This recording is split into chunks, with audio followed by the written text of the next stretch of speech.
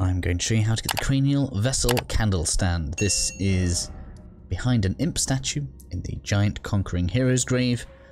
Zooming out a little bit for those that don't know where we are, this is a back end of the game. It's very difficult to get up here early. In fact, I don't think you can actually get to the snowfield areas early.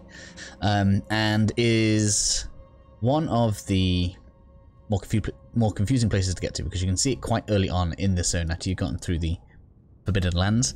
What you'll actually need to do is you'll need to come on around here, side through the cliff, across this long looking land bridge here, up to the river. You'll come to the west, up an airlift. You can then loop on around across this bridge here, all the way around this way, all the way down past the lake. You can then now head west, and then come to the south. When you finally get to the giant's grave post, you can come across this way, run past a load of hand enemies, and then finally jump across the ravine to make your way to the giant conquering hero's grave. Once you've made it here then, this place is quite nasty, I have to say. And there are in fact two areas that have the imp statues. We've already done the first one. So right now we're going to head on through the cave here. Not cave, the catacomb, giant's grave. I'm going to jump on through here just to make things a bit quicker. Just bear in mind that if you're going through here kind of the long way, there'll be a flame turret thing up there. And there will be one of the burial watchdogs just around here. You'll have to use this to make it corporeal if you want to fight it. Then head on around this way. You'll probably see flames coming down here, so you want to duck into the left and shoot that way to bring this one down. Fire monk on the right, so don't let this one trick you. And then run on past this and up the stairs. At this point then you're going to have another fire monk on the right hand side.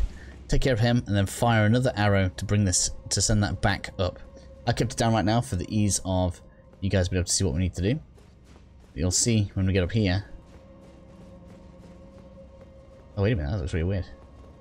That's not usually on. That's really interesting.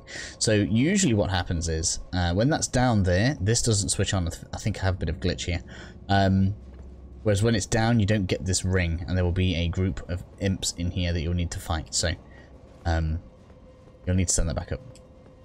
Unless maybe you can quit out and reload back in. I'm kind of intrigued by that now. But anyway, that's what you're supposed to do.